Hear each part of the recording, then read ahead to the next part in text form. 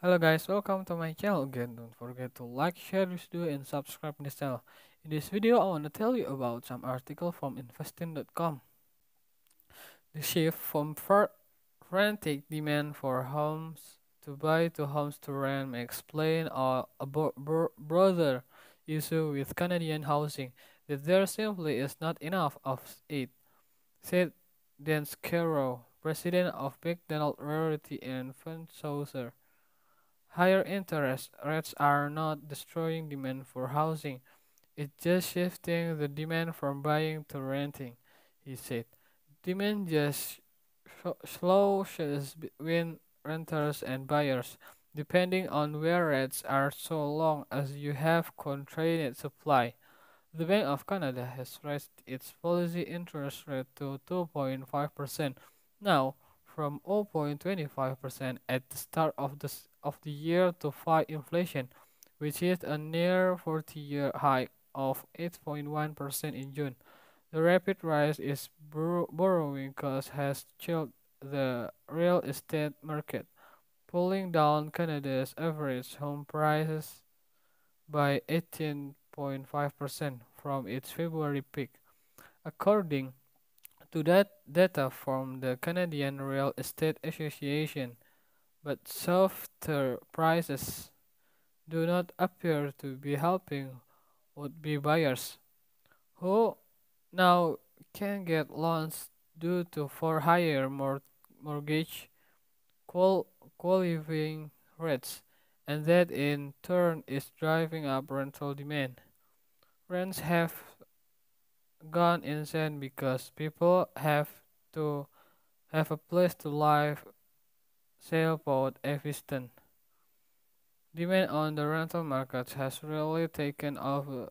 A lot of people that were would be buyers are now forced to rent. That hot rental demand has put a floor under condo prices in large cities, real estate agents said, with investors feeling confident enough to wait out price dip and some even looking to snap up from investment properties. Toronto again, Imran has just sold a lost apartment to an investor. The shift from frantic demand for homes to buy to homes to rent may explain a broader issue with Canadian housing, that there simply is not enough of it, said Dan Scarrow, president of McDonald Rarity and Fund Saucer. Higher interest rates are not destroying demand for housing, it's just shifting the demand from buying to renting, he said. Demand just slow shifts between renters and buyers, depending on where rates are so long as you have constrained supply. The Bank of Canada has raised its policy interest rate to 2.5% now from 0.25% at the start of the year to fight inflation, which is a near 40-year high of 8.1% in June.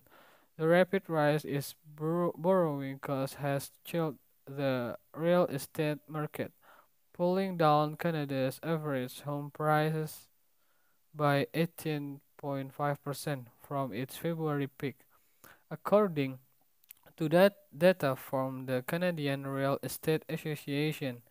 But softer prices do not appear to be helping would-be buyers, who now can get loans due to for higher mortgage qual- qualifying rates, and that in turn is driving up rental demand.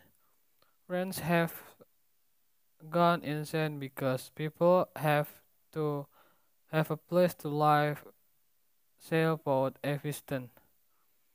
Demand on the rental market has really taken off.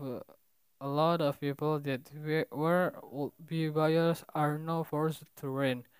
That hot rental demand has put a floor under condo prices in large cities, real estate agents said, with investors feeling confident enough to wait out price dip, and some even looking to snap up for investment properties. Toronto again. Imran has just sold a lost apartment to an investor. That's all for me in this video. Don't forget to like, share this video, and subscribe this channel. And see you next time.